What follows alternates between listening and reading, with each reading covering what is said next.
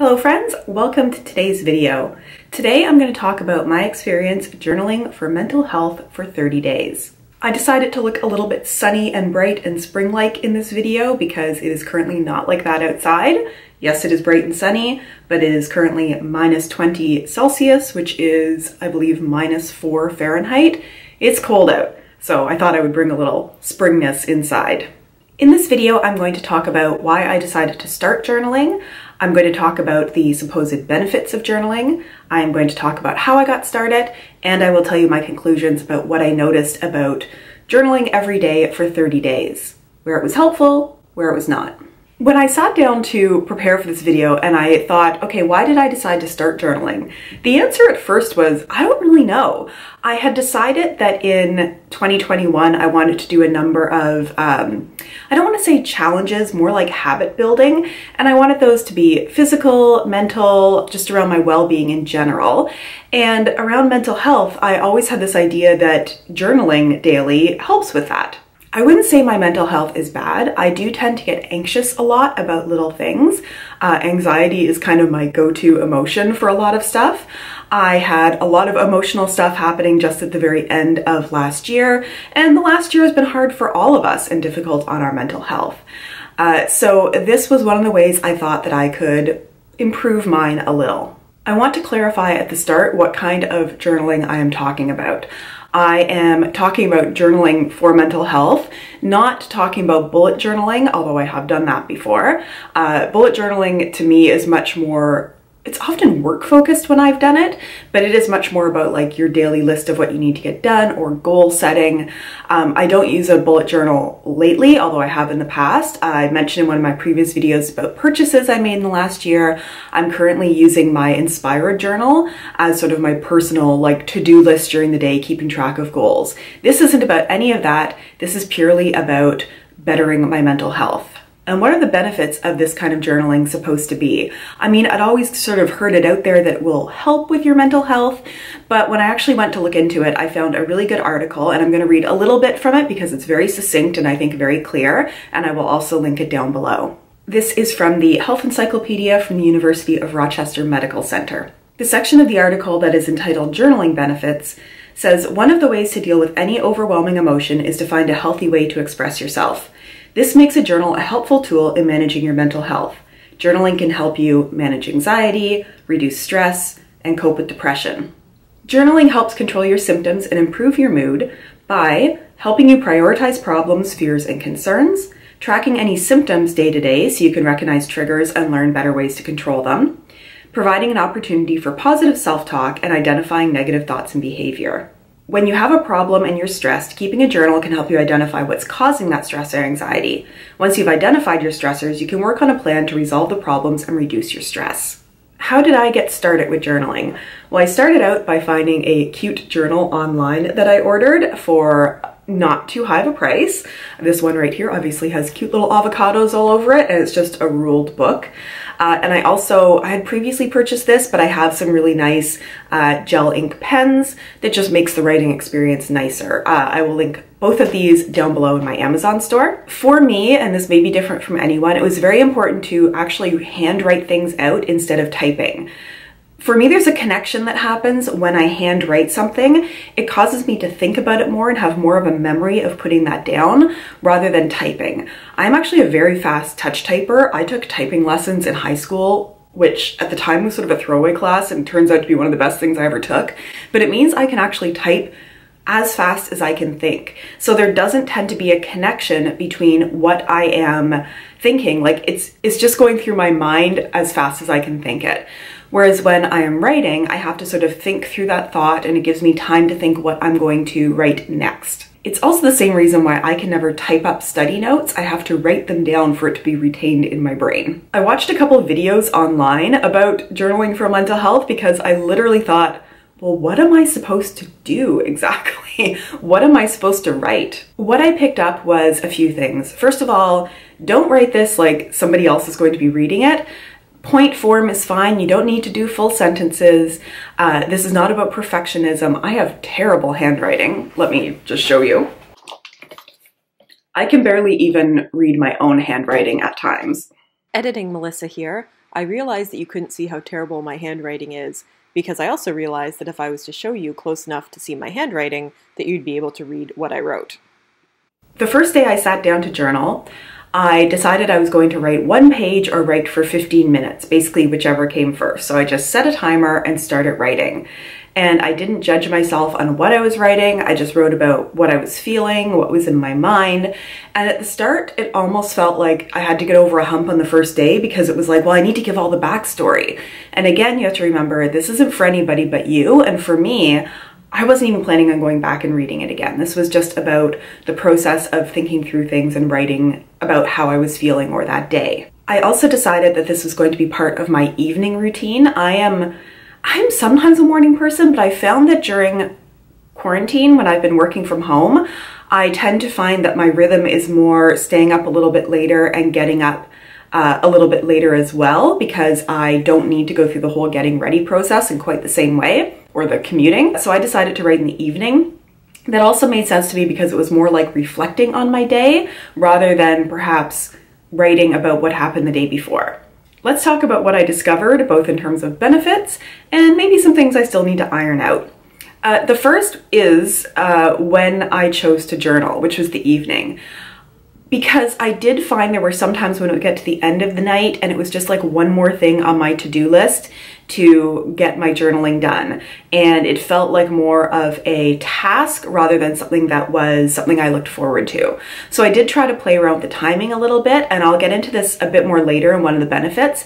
But I did find that for me, what was best, I would write every evening pretty much, but I would also not limit myself to only writing in the evening. If I had something that was on my mind, I would bring out my journal, and I tried to keep it out so that it was in eyesight, but I would get my journal and write about what I was feeling in that moment.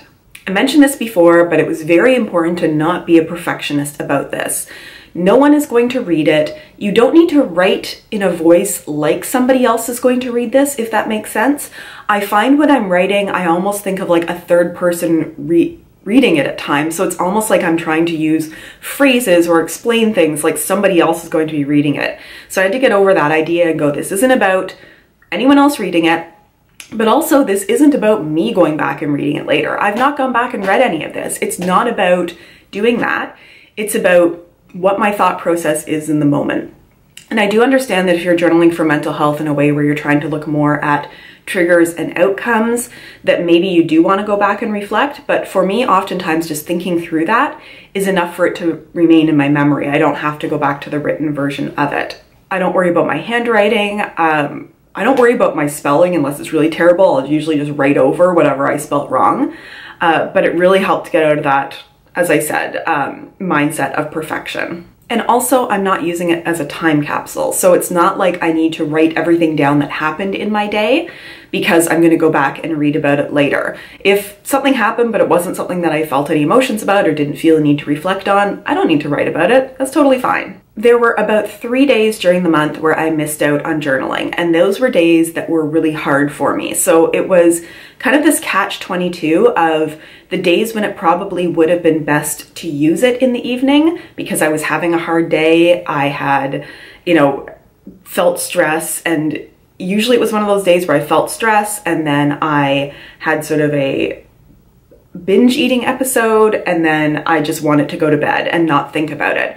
And so I'm still struggling a little bit with how to make the journal useful in those situations. And I think it is one where I should try to use it earlier. So as I'm going through the process of feeling the stress and deciding to numb that stress with food and unhealthy decisions, that can I get the journaling in there somewhere to help think through the process and come up with a better solution.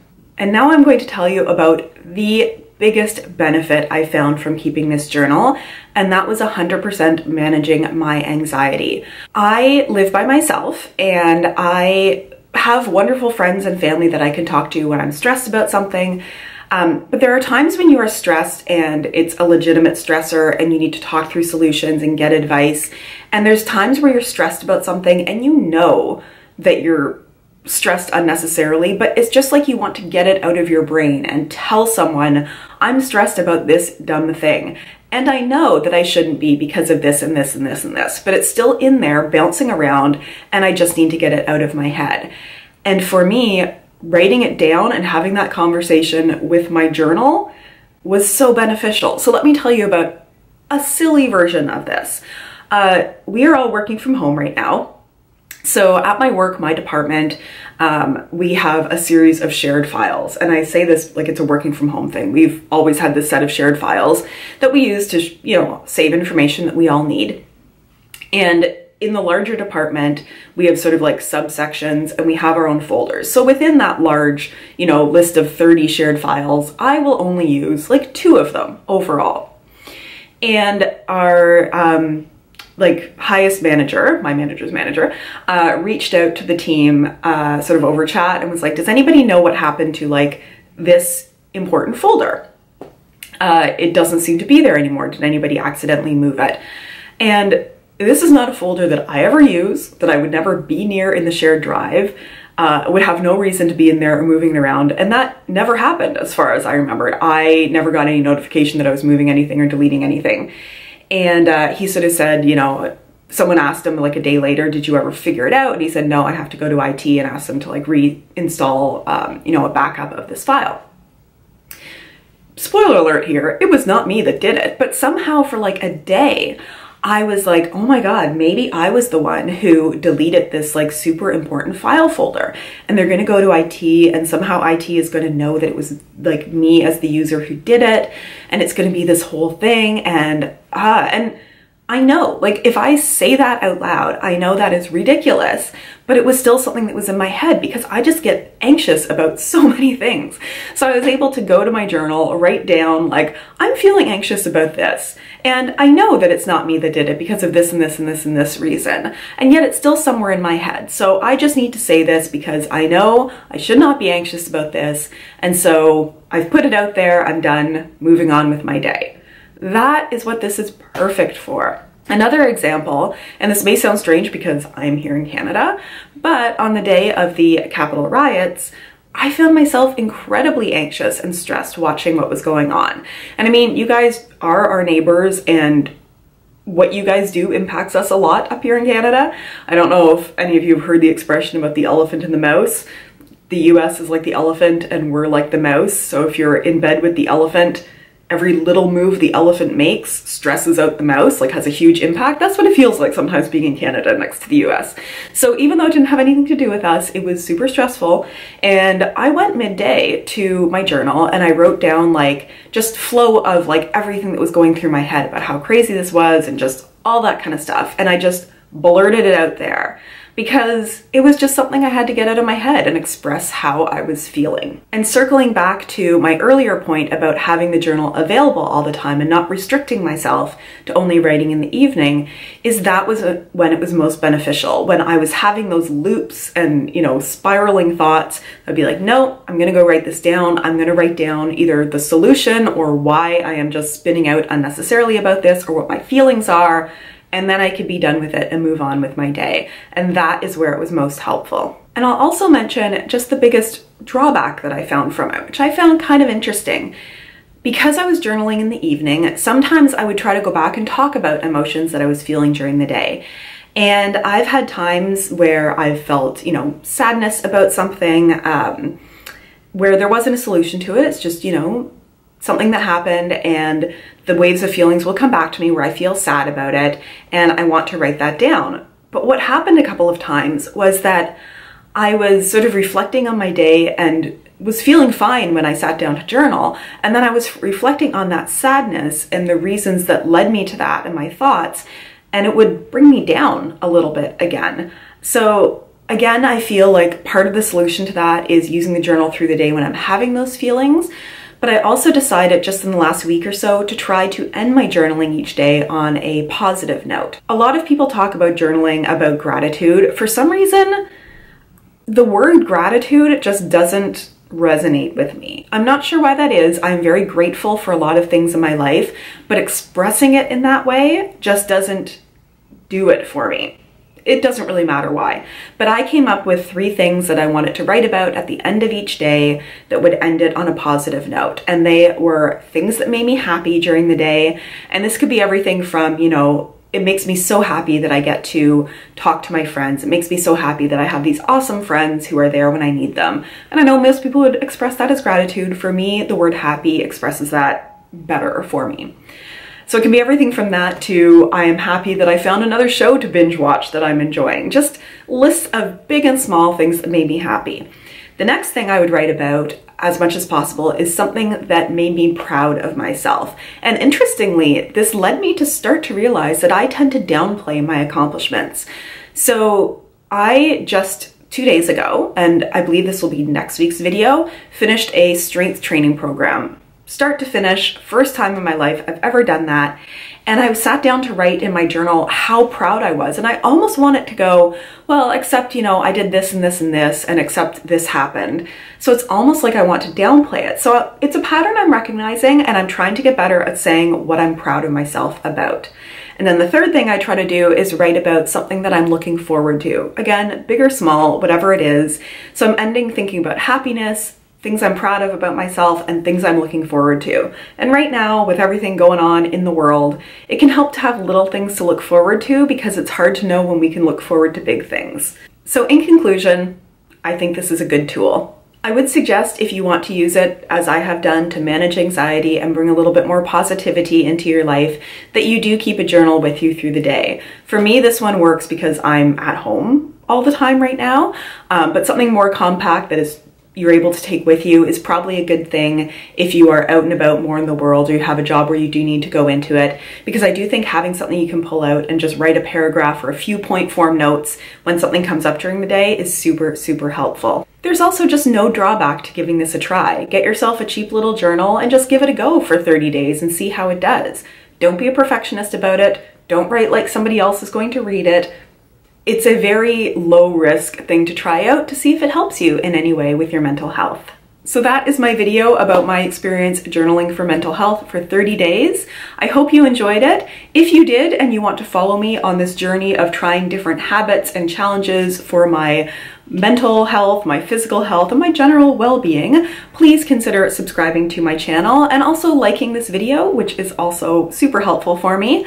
If you are somebody who journals, if you do it in a different way, if you have suggestions for me on how to maybe build it better into my evening routine, leave all of that in the comments down below. I do love hearing from you guys. Thank you so much, and I look forward to seeing you in my next video. Bye!